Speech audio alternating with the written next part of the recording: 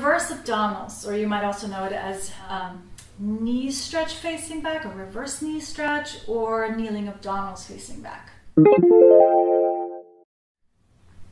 I have one blue spring attached, or one spring if you only have springs that are all the same.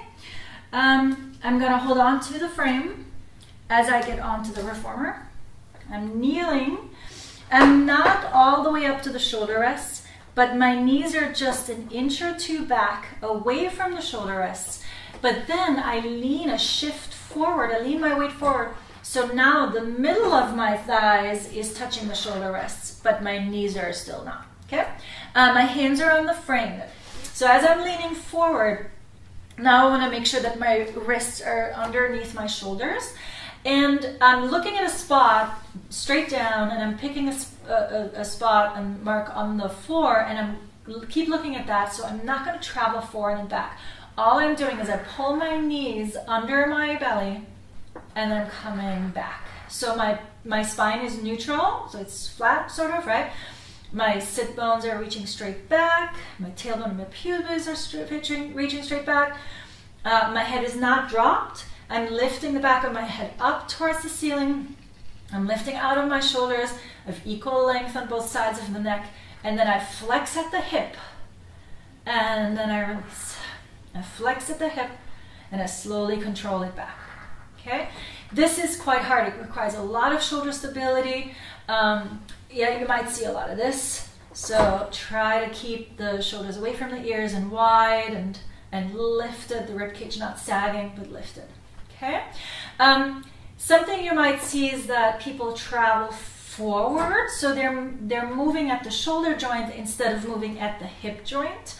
How, I mean, it could be a variation. You could call it lat pull.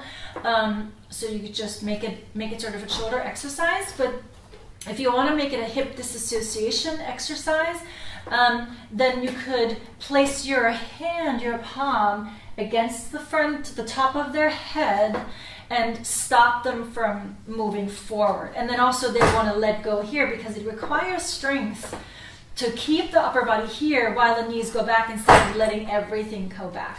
So I would place my hand against the top of their head right here, telling them, don't push into my hand, don't let your head come away from my hand.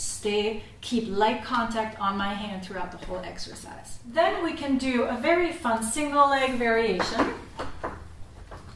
So I am reaching one leg back, and I pull with the other leg. Try to keep both of my arms straight, and then switch. Good.